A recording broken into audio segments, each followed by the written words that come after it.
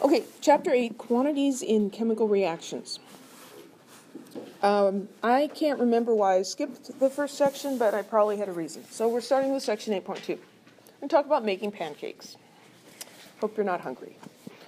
The numerical relationship between the quantities in a balanced chemical equation is called stoichiometry, reaction stoichiometry.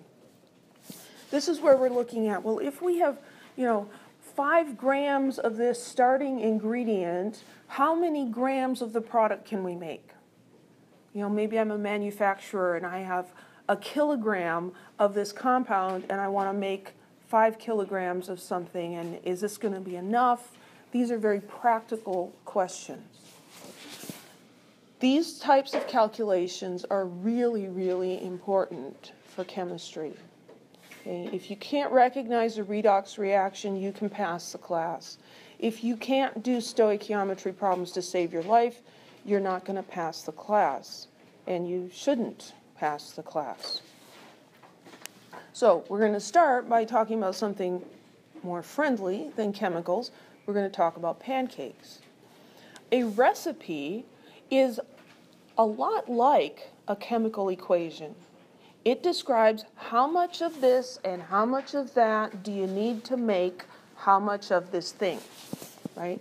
This is a very simple recipe. I wouldn't recommend trying it. These pancakes are not going to turn out very well. But a cup of flour, 2 eggs, half a teaspoon of baking powder, and you can make 5 pancakes from that. And here we have pictures just to make it even nicer. 1 cup of flour, 2 eggs, half a teaspoon of baking powder, and 5 pancakes. Okay? This makes sense to us, right? Well, if we have 2 eggs and enough of everything else, that means we can make 5 pancakes, because that's what this recipe says, right? If I have 2 eggs and plenty of this other stuff, I can make 5 pancakes.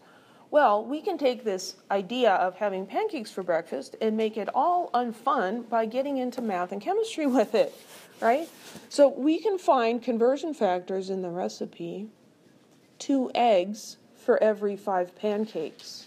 We can write it as a ratio, 2 eggs to 5 pancakes.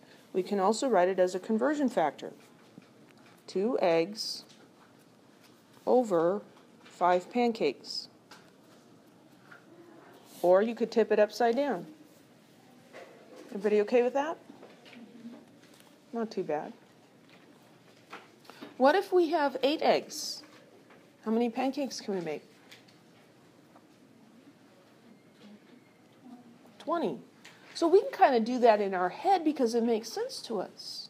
Well, let's write it out and see how that happens. And also we know it's 20 because there's a picture here that says 20 pancakes, but we'll ignore that. So 8 eggs. That's what I've got. I know I've got plenty of everything else. I'm trying to find out how many pancakes. So my path is going to be eggs to pancakes, 1 step. The 1 step, 1 factor. Eggs to pancakes, I want to put pancakes on top, and I'm going to put eggs on the bottom because I want the eggs to cancel out.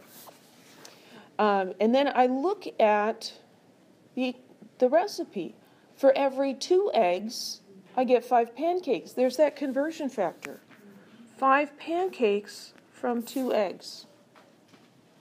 8 times 5 divided by 2 equals 20 pancakes. Many of you did that in your head without even recognizing what you were doing.